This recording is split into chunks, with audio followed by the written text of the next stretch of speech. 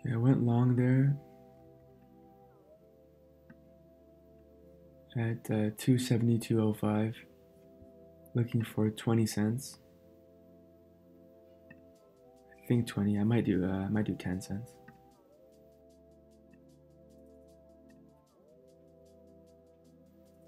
We tested yesterday's close and then got a bad sell signal right there, so I thought it would be reasonable to buy below. I won't give it too much room. I'll stop myself out here at around 271.80.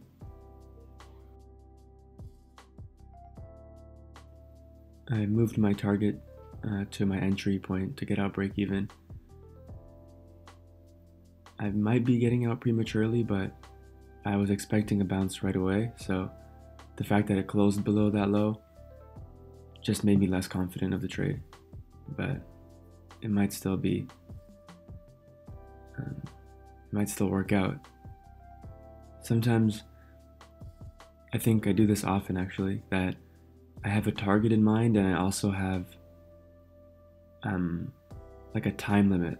So I'm expecting it to reach this target, but also within 1 or 2 bars. And if it doesn't do that, if it doesn't start going there right away, then I just feel more comfortable getting out break even. That might be something I have to change in the future, but I think it's been working out for me recently. Like I rather not lose anything or get out break even and then have it work out in my favor, rather than stay in it and then get stopped out. So I always think that's the safer option, but it might be something I change in the future. It does look like we're reaching my target though, so we'll see. I just bought there during the breakout and oops, looking for 10 cents.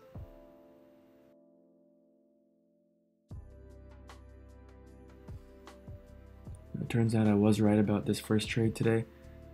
We did go up to my target and much higher, but I got out prematurely. And I'm trying this buy, looking for 10 cents. Another setup where I'm trying to buy during the breakout, still trying to improve at that.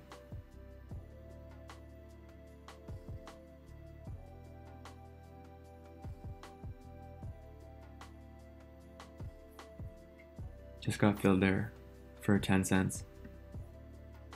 I like these kinds of trades.